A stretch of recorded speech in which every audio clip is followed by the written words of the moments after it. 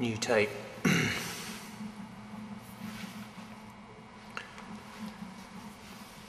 I wanted to talk to you about the state of the project, which in many ways is in disarray, if not at a full stop. Reasons for this are various. Events in my personal life have stopped me from kind of making music, and certainly to the kind from taking part in the kind of sort of pathologically self-revealing exercises like my blog and posting YouTube videos, etc.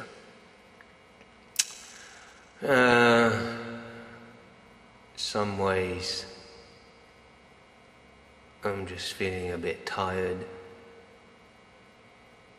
I feel tired because I'm tired, and I'm tired because I make myself tired.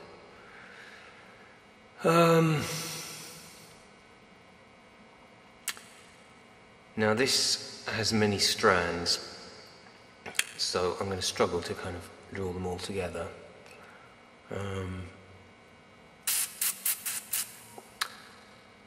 But I think in many ways this was the kind of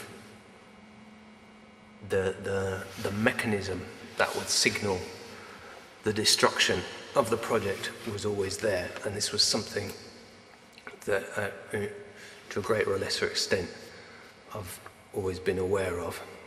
I think key texts would be a song on, I think, the new album called The Whole of Dixie is Rotten, the lyrics of which go,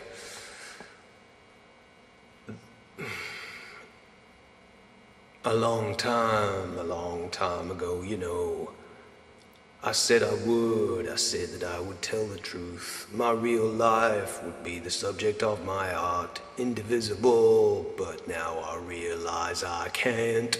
The whole of Dixie is rotten. And it's also there in other songs, which I've noticed, but cannot bring to mind right now.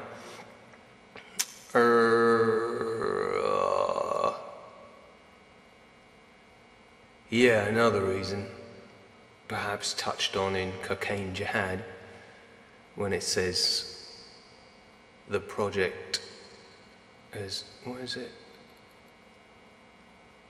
My dull days are over, the project has ended, I am all broken and cannot be mended. Increasingly, yeah, real life is not so much the subject of my art as its enemy. What was it? Was it George Bernard Shaw said the pram in the hallway is the enemy of art or something?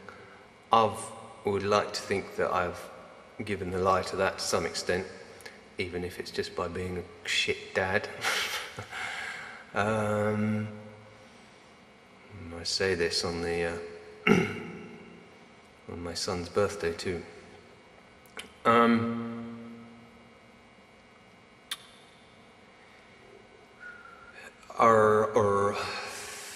Yeah. So I need to find gainful employment, or gainful, maybe that's a bit ambitious. Even employment feels ambitious.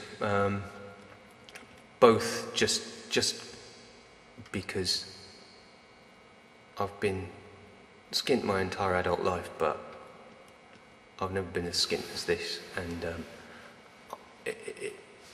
I've always been sustainably skint, and now I'm unsustainably skint. And there's a certain level of poverty that you can get to which just self-perpetuates itself, and now I'm at that level.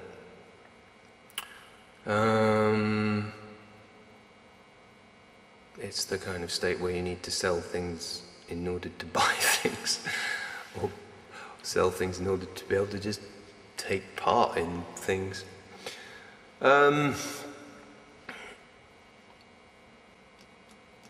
Yes, so I've always kind of...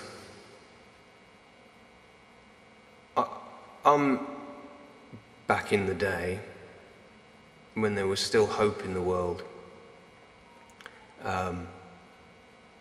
was meant to be a kind of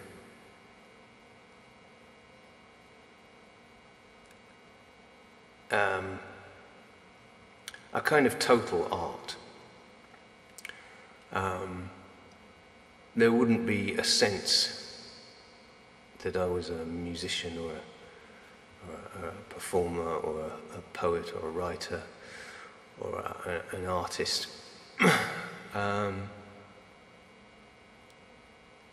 But rather, as when I say it's all grist, that anything,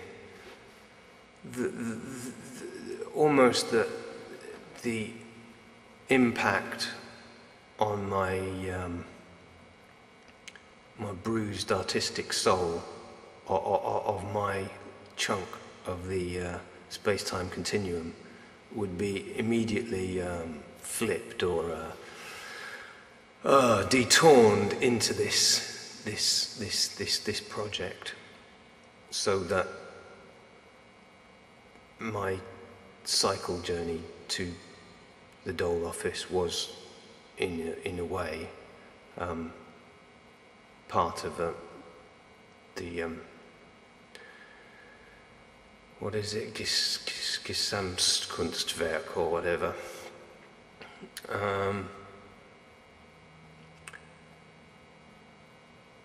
In performance, this was meant to mean that gigs were somewhere between a man singing songs, but also maybe just rambling generally, reading a poem, telling a joke, moaning about this or that.